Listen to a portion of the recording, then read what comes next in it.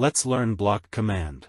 This command is used to convert multiple objects to single object. We can see here all these objects are separate. Let's convert to single object. Type block command. Give a name furniture. Click on select object. Select all objects and press enter. Click on pick point. Specify a pick point. Click on OK. That's it. Now it is converted to block. Let's copy this here. The advantage of block is when you change in one block it will automatically update in other blocks. To make changes in block, double-click on any block and click on OK.